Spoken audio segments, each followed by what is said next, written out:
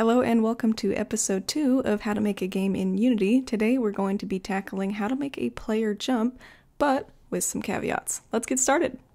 Last episode, as a refresher, this is what we made using just the Unity editor and no programming. If you're interested in that episode, I'll put a link on the screen. Before we talk about syntax, I find that it's extremely helpful to actually write down the problem that you're trying to solve. On a basic level, when the player presses the spacebar, we want the ball to move upwards or along the y-axis. With that being said, let's create our first script in Unity. So let's navigate to our Assets folder and create a new folder specifically for our scripts. So right-click, Create Folder, and then name it Scripts. Now let's click in and create our first C# script in Unity. So let's right-click, Create, and then New C# script. I'm going to be naming this Player Movement. With that being said, let's double-click and open up Visual Studio. Opening this up, it can be a little daunting because Unity has pre-filled out some of our script for us already. It's also worth noting that Unity has a lot of built-in code that they've created for us to use. Couple of things going on here. Firstly, Unity provides us with these 3 packages to use in every single script. You'll also notice that whatever you named your script now becomes a public class, and Unity provides us with 2 methods to start with, the start method and the update method. You'll also notice that it doesn't just say start, it says void start. Void just means that no value is returned. The start method just means on game start, do something. The update method means every frame, do something or check for something. Now, you won't always need these, so you can remove them and start over if you want to.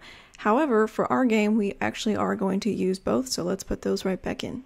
First things first, we need to declare our first variable, and remember, variables are just containers that store data. Since we're trying to make the ball jump, we need to access the ball via code, and more specifically, access its rigid body. So we're going to type out private rigid body, and then I'm going to name it my player.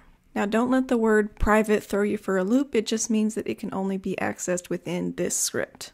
Now that we've set up our variable container, we need to tell Unity how to access that rigid body. So we're going to say myPlayer equals getComponent and then rigid body. Remember that this script will be attached to our game object in the Unity editor, so Unity will know which rigid body to access based on that. And we're putting this under the start method because we only need Unity to access this once and on game start. And now that we've told Unity how to access our player, we want Unity to check for player inputs pretty much constantly, so we're going to use the update method for this. So this is where we're going to write the logic for if the player presses the spacebar, move upwards along the y-axis. A quick note about player inputs. If you go to Edit and then Project Settings and navigate to the Input Manager in Unity, you can see that there are all of these inputs that are already set up for us. So if we try to access the spacebar in Unity, we're actually going to be trying to access this jump input right here, and you can see that the positive button is set to the spacebar automatically. You can play around and adjust these if you want to, but I feel like that's a whole other video, so let's get back into the script. Now that we know this, we can access this via code by using the input class. So if we type in if input.getButtonDown and pass an argument of jump, if that happens, change the velocity of the player along the y-axis. So we'll say myPlayer.velocity, and then we'll set a new vector3 value, and it's vector3 because we are in a 3D space. So because it's a vector3, we also need to pass 3 values, an x, a y, and a z value. So we don't want it to move along the x-axis at all. We want it to move some along the y-axis, and we don't want it to move any along the z-axis as well. You'll notice that I'm not passing just straight numbers in there. Each number has an f after it. That just means float. Floats are just floating points, so they are non-integer numbers. And here I'm just writing a log statement that says I'm pressing the spacebar. These can be really helpful because sometimes your if statement is set up properly and your logic is not, and sometimes it's the other way around. But let's save this file and head back on over to the Unity editor and navigate in the Hierarchy tab to our player game object. Our player movement script has just been kind of existing in the void, so let's add that to our player game object by dragging and dropping. And now that we can see that our script has been attached, let's hit the play button and see if it works. Drum roll.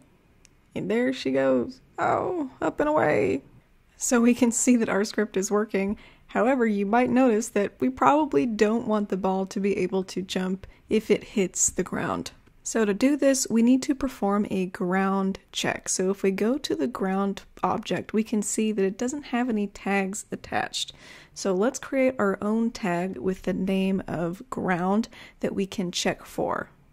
The finicky thing about tags that I wish Unity would fix is that once you create a tag, it doesn't automatically add it. So you have to go back in and make sure that that tag has been added to your game object. So let's head back on over to our player movement script and start to write that ground check. So firstly, we need to create another variable that's a Boolean, and I'm going to name it isOnGround. Next, we'll want to tell Unity that when the game starts, the ball is not on the ground. So in the start method, we'll want to set isOnGround equal to false. But that begs the question, how does Unity know when isOnGround is equal to true? So this is where that tag comes in that we just wrote. So we're going to use the method onCollisionEnter, and basically what we're saying is anytime the ball collides with the game object that is tagged as the ground, set isOnGround equal to true. And while that's all fine and dandy, we still haven't connected this logic to our jump function. So we want to say if isOnGround is equal to false, then the ball can jump if the space bar is pressed. Now let's make sure that those curly braces are in the right place, and this should be good to go. Now let's save that file and go back to the Unity editor. If you'll notice, because I made that variable public, it's visible within the Unity editor now. And because we can see it in the editor, we can see if it's working or not. So on game start, we can see that it is false, and now it's true. And despite my best efforts with the spacebar, it won't let me jump after it hits the ground. And with that, that concludes this episode. Thank you so much for watching, and I hope you join me in the next episode where we will be tackling platform movement.